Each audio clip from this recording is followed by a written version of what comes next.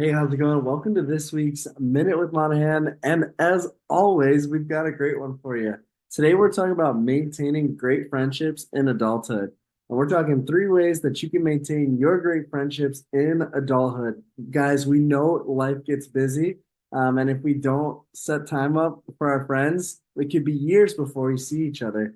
So today, we're talking three ways that you could maintain that healthy relationship with your friends. And number one, like I said, set time. Physically put it in the calendar. Don't just text each other or call each other and say, "Oh, we need to get together sometime."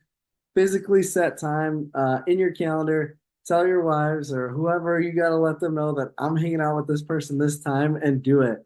Number two is find something that you guys like to do where, and this sounds lame, but you can actually talk to each other, right? Go into a game where you can sit next to each other, catch up, see how everyone's doing.